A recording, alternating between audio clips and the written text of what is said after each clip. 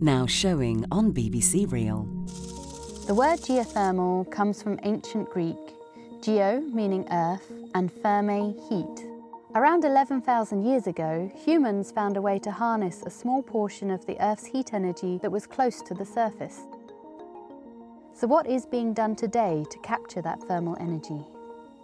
The closer the thermal energy from the core is to the surface, the more easily you can actually get to it.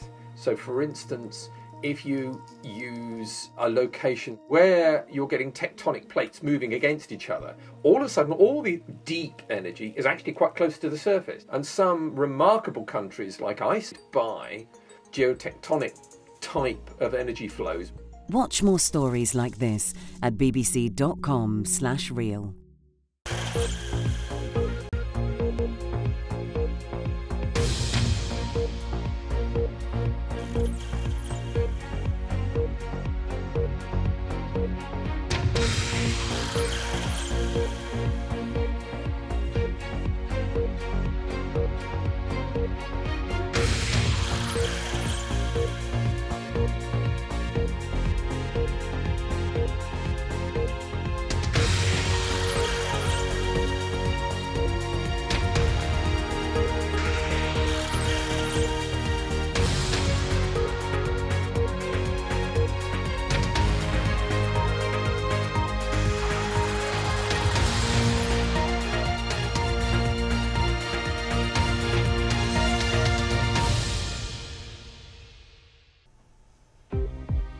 This is BBC World News. I'm Matthew Amroliwala. On today's Global, Rishi Sunak's first Prime Minister's questions. The new UK leader faces blunt questions about his cabinet, his plans, his legitimacy to govern after months of political turmoil.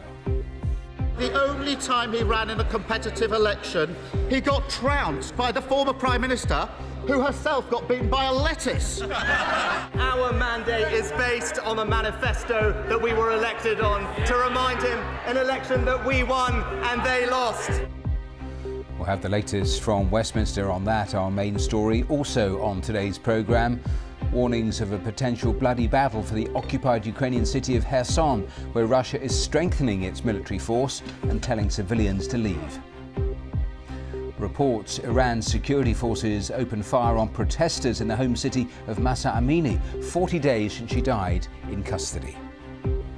And ahead of the crucial COP27 climate conference in Egypt, the BBC's global audience have put their questions to the UN Secretary-General. Climate change is the crisis of our lifetime, is the defining issue of today's world.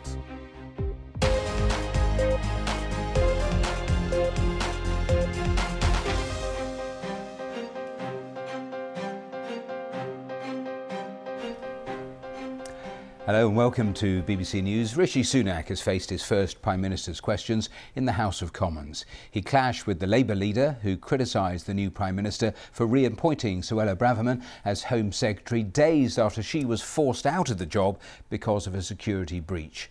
Meanwhile, the UK Chancellor announced he will delay the economic statement, which will set out how he aims to get the government's finances in order. That plan was due on Monday. Instead, it will now be delivered next month. Here's our political correspondent, Damien Grammaticus. First thing on Rishi Sunak's first full day, his new cabinet assembled.